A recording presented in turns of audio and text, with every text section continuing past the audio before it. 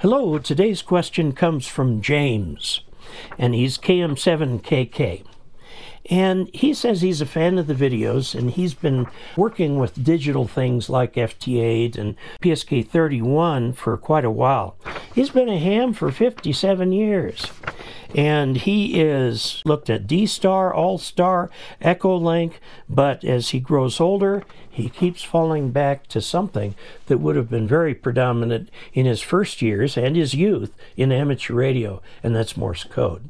There are a lot of people like that who feel that the core part of ham radio is sideband and CW.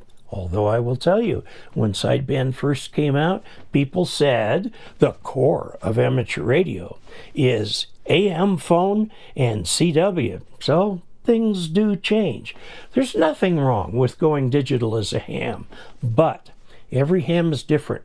Ham radio, when you come down to it, is a collection of hobbies.